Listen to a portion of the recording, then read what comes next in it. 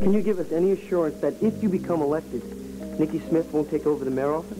No, I am saying that Niki Smith no longer exists. As a psychology major, I've studied multiple personality syndrome. Yeah, well, maybe you should have studied some manners. As painful as this subject may be, we all have the right to be concerned. Fine. Then let me calm your fears. Yes, it's true, my mother suffered from a dual personality, and it was difficult for her and for our family. But not only was she able to conquer those episodes, but the doctors have assured us that she is never going to suffer from that again. Niki Smith will never, never surface again. Obviously, otherwise she would not be running for election. One thing my mother does understand is the challenge of adversity. And my mother is a winner. And I am telling you that if she's capable of dealing with Niki Smith and defeating her, then she is capable of confronting every problem in this town and solving it. Now, my mother wrote several articles for the Banner explaining this horrible ordeal that she went through. Niki Smith is been commonly acknowledged. Everyone knows about her. I suggest you read those articles. Might teach you a little something that you haven't learned in your psychology books. Namely, that the power of the human spirit not only endures, but prevails.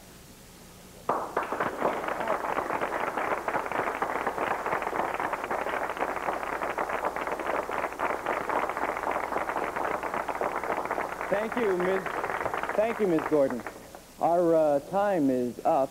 On behalf of the Landview University Student Council, I would like to extend my thanks and appreciation to our candidates for sharing their views with us.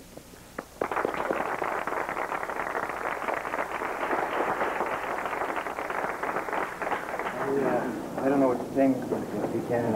I apologize for the embarrassing question. Thank you, but it was hardly your fault. You know, when you become a public figure, unfortunately, your life becomes public as well. Well, it doesn't excuse bad manners. I'm really sorry. Thank you.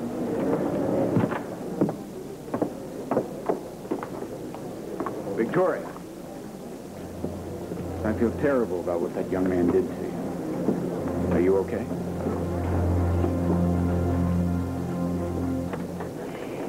Something, Roger, that thought never crossed my mind.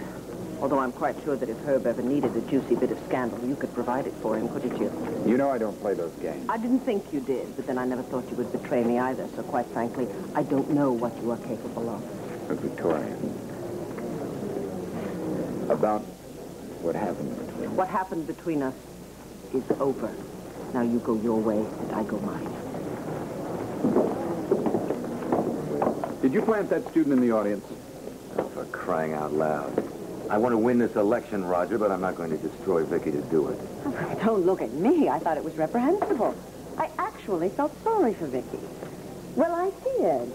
I am beginning to wonder if the right member of this family is running for mayor. Your speech was brilliant. Thank you very much for standing up for me. What are daughters for?